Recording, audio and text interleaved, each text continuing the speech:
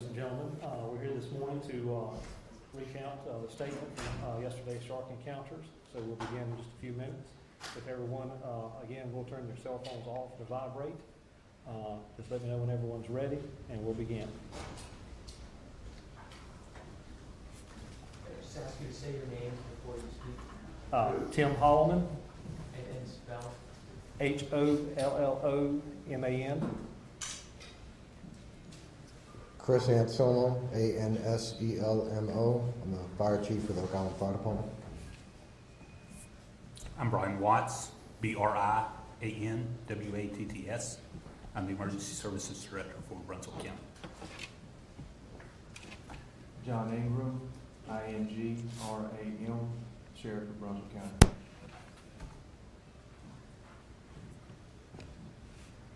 Okay, I take it all the media are ready at this time. Good morning.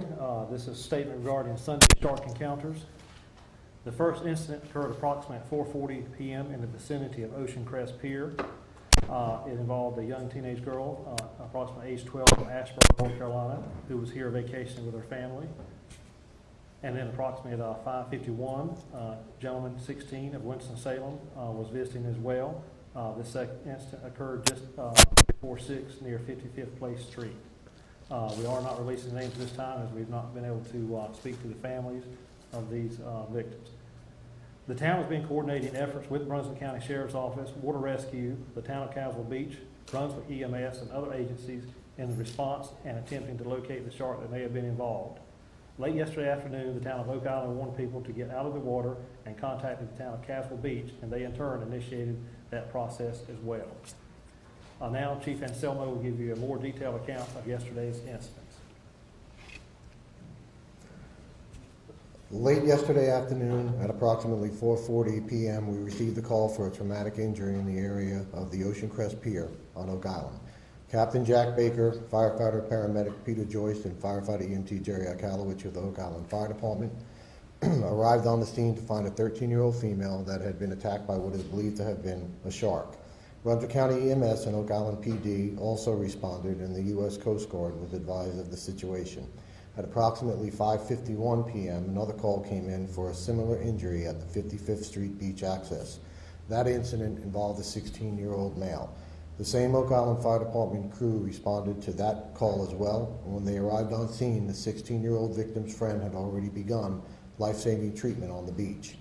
Brunswick County EMS, Oak Island Police Department, and Oak Island Water Rescue also responded to the second call. Both victims were reported to be about 20 yards offshore in waist-deep water. Both of the victims were transported by Brunswick County EMS to a landing zone and airlifted to New Hanover Regional Medical Center with life-threatening injuries. As of last night, both victims were out of surgery and in stable condition. Thank you, Chief. Now, EMS Director Brian Watts will relay his agency's role yesterday and ongoing, and report also on the victims as well. Thank you, Mr. Holloman. Just to elaborate a little bit more on the injuries from yesterday, the first patient, a 13-year-old female, she had injuries to her left upper extremity as well as her left lower extremity. The second patient, the 16-year-old male, had a pretty significant injury to his left upper extremity. Both patients were potentially life-threatening injuries. They were both airlifted to our trauma center at New Hanover Regional Medical Center, and as Mr. Anselmo indicated, they are both out of surgery. They're both in stable condition this morning, but honestly, they have a really long road ahead. The keys to the success yesterday was the fact that our bystanders that were on the beach with both of these patients did very quick first aid the correct way. We had a very quick response from our 911 center who assisted with bleeding control over the phone and things like that. And our first responders were very quick as well. Also, the patients were transported directly to the trauma center, and certainly that makes a big difference as well. Thank you, Director Watts. Now, Sheriff John Ingram is here as well. He'll talk a little bit about actions taken by the Sheriff's Department immediately after the incident and ongoing actions in the next couple of days.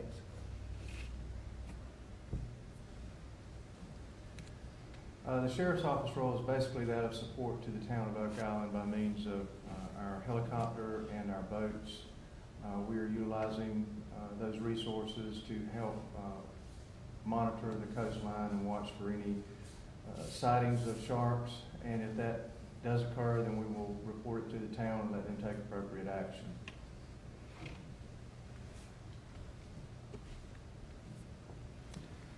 At this time, too, the town has been contacted by the Shark Research Institute, and we are talking to them about potential ways to avoid future incidents, and also studying what has happened here that is out of the norm for this area.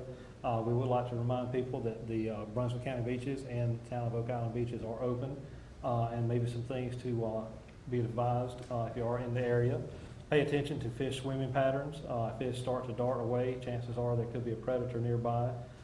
Try to avoid fishing boats and anglers from shore who can attract sharks looking for food. So refrain from swimming near those activities. Skip swimming after heavy rains. That sometimes attracts predators into the area. Steer clear of dolphins and seabirds. Also avoid the mouths of rivers and sharp drops between sandbars that could attract these predators as well. Avoid swimming in dirty or murky water. Please do not go into water if you had a bleeding cut or if females are menstruating. Do not swim in open water. Avoid areas. We've had any reports of sharks in those areas. Try to swim on sunny and clear days. Make sure you have a partner with you and stay alert as to what's going on in the surrounding environment as you enjoy the coast and the beach. At this time, we'll take a few questions from the audience. Okay, sir. This question is for Mr. Watts. Would you say that it's possible that had those bystanders not been there, those kids could have died? Absolutely. Absolutely. The bystanders to go ahead and start the process of stopping the bleeding, that was the biggest concern with these patients was the blood loss. And without that, we would have had a different outcome.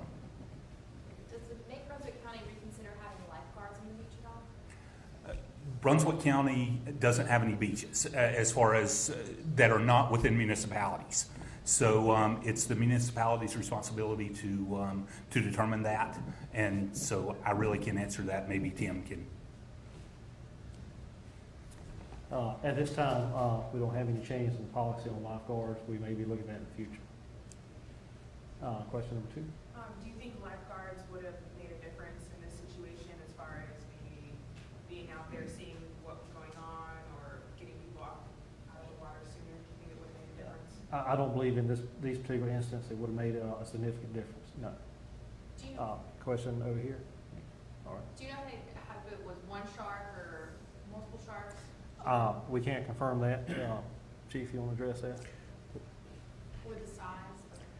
We can't confirm the size, and we can't confirm whether was 1 or 2. It's just no way of knowing that. All right. So, question here. In regards to fishermen on the pier, I read a couple comments, people saying they thought they were throwing chum off the pier. Is that something you're going to monitor in the future to make sure that this might not happen again? We have heard rumors of that in different areas, but that is not prohibited. We will be looking into that a little bit further this time, trying to encourage people maybe not to engage in any kind of shark fishing. But like I said, those rumors have been unconfirmed at this time. Fire Chief, would you recommend people swim today? Well, there's no way that we're going to stop people from going into the water. If they want to go in the water, they're going to. It's you know, there's riptides out there. People shoot fireworks off at the 4th of July. We tell them not to do that either. So, you know, there's really no way to control that. We can advise people just to be careful and be alert, and some of the recommendations that Town Manager Tim read off, we recommend that people follow those guidelines. Would you gentlemen swim in the water today? I'm sorry? Would you gentlemen swim in the water today? Would I swim in the water? I would swim in the water today. Are you concerned with this Good. starting, right before the start of tourism season, are you concerned this is going to have kind of any impact on your guys' tourism? We're always concerned about an incident of this kind. We like for all our visitors to be safe no matter what time it is. So we can't speculate on the effect on tourism this time. Oak Island is, like I said, open for business. We have beautiful beaches, and we are still open for visitors. But we'll continue to monitor the situation, so we can't forecast any effect on the economy at this time. Question two. I called the hospital and they said the girl was 12, so is she 12 or 13? 12.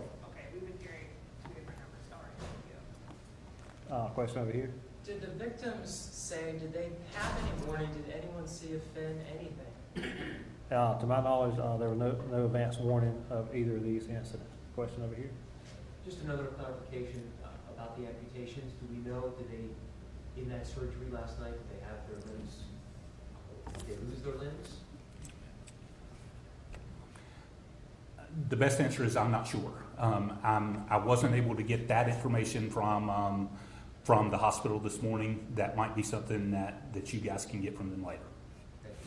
Question over here. Yeah, what was the notification process like after the first attack, and if possible, even the second attack could have been prevented? We moved very quickly yesterday after the first attack. We were trying to get people on the beach with megaphones and ATVs to want people to get out of the water. It was getting high tide. It was storming the area, so we took all the precautions on that. The sheriff's department became really active and got a helicopter up in the air and a Marine One.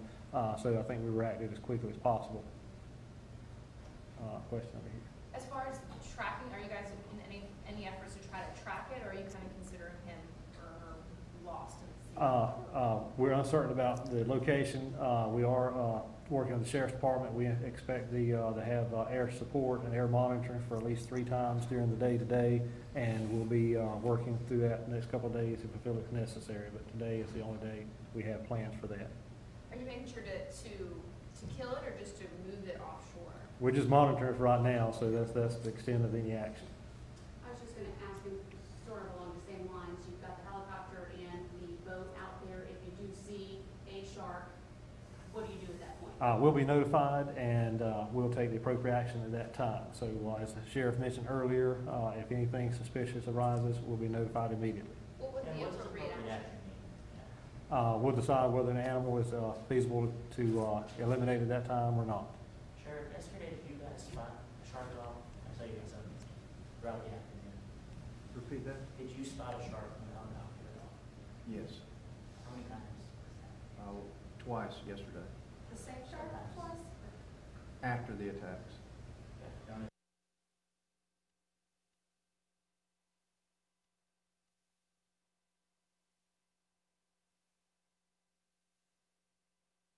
Spotted one shark that was estimated over 7 foot long between the locations of the 2 bites earlier. And then we spotted another one off the down a little further south, How big was That this? one was, sorry. about the same size. Aren't sharks pretty common here in the waters off this Oak Island?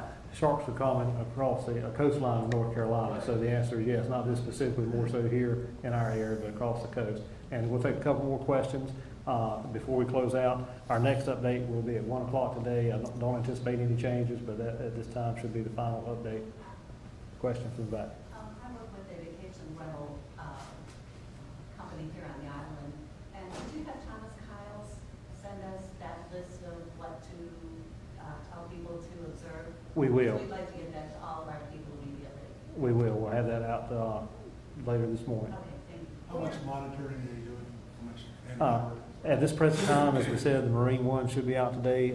Sheriff may comment on that a little bit more extensively, and we should have air monitoring today, and then we'll make a decision on how much to do in the future days. But probably today would be the most, and just see if we have any activity. Your update, is that going to be a press release or another kind of? We're not sure if the conference is going to be here or out on the beach. We should be able to let you know a little bit later. It will not be as detailed as it is right now, just if there's any changes. All right. Final question? Sheriff, were you able to tell what type of shark it was? No, we're not. Thank you very much. We've not taken any more questions this time. We will keep it updated. Like I said, we'll either have a brief press release at 1 p.m. today, and if anything changes, we will let you know. We do appreciate everyone attending, and like I said, the safety of our residents and visitors is our utmost priority. Our thoughts and prayers go with the families of these victims, and we're doing the best we can to react and prevent any further occurrences. Thank you.